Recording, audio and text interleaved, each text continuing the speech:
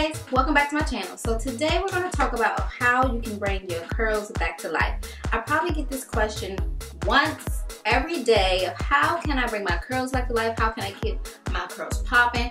How can I get the flow going? So I'm going to give you my top tips of how I brought my curls back to life 2-3 years ago.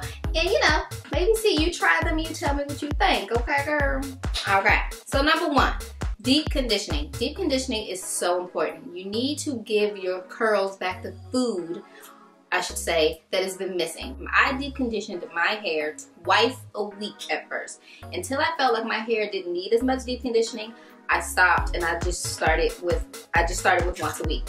Now, the biggest thing is to listen to your hair. Your hair will tell you what it needs. If it needs to be deep conditioned, if it needs to be moisturized, if it needs to be washed, your hair is going to tell you. So you have to learn your hair, know when your hair needs to be conditioned, when it needs certain things. You want to deep condition with moisturizing deep conditioners. You want to pay attention to what ingredients you're putting in your hair. Once you find a deep conditioner that actually works for your hair, that gets your hair, you know what I'm saying? Stick with that deep conditioner and venture out once you get a hang of what your hair needs, and then you'll be able to decipher what deep conditioners are good for you and what ones should be used and shouldn't be used. A tip for deep condition overnight. I used to get in the shower, co-wash my hair, put the deep conditioner in, put a plastic cap on, a little head wrap, and go to sleep and wake up, and during the day rinse it out and style it. That works perfect. It definitely does, because heat opens your pores. So when you're sleeping, your scalp automatically gives off heat. So while your deep conditioner's in there, you're sleeping, you're conditioning your hair during the night. A great 8-7 hours of deep conditioning, perfect.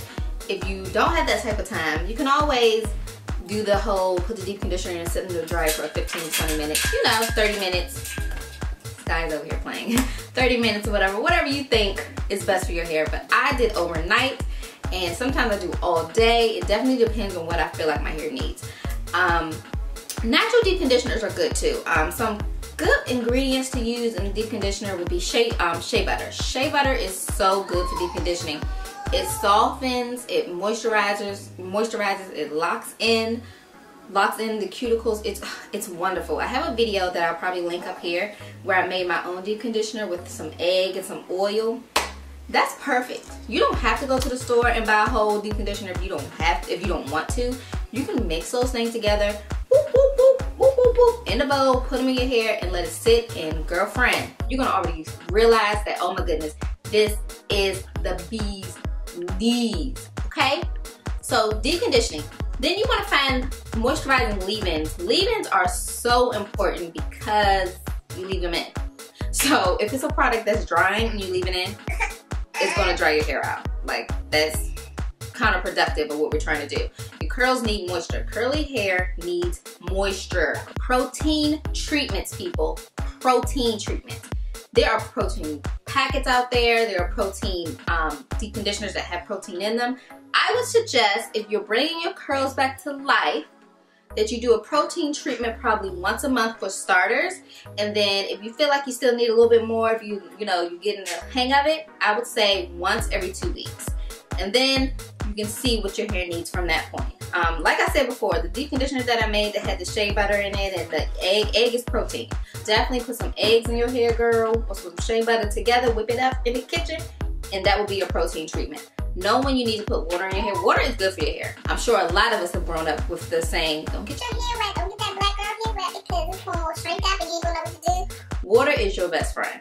You need to have water in your hair. Water, okay, is moisture, okay? So you need to be wetting or, I guess, co-washing your hair once a week. I will put my top products for each step of this process down below, so you can check them out, see what you like, see what you've tried, see what you haven't tried. If you have any questions at all of how to do the curl reviving process, just drop me a line below. Anyone that's asked me, I've always given them like a little regimen of what they can do, and I've gotten responses that their curls are back popping. So shout out to you guys, you supporters, shout out to you. I'll see you guys in my next video. Thank you for subscribing, thumbs up, comment below, and holla at your girl on the flip. Bing, bing, bing, bing.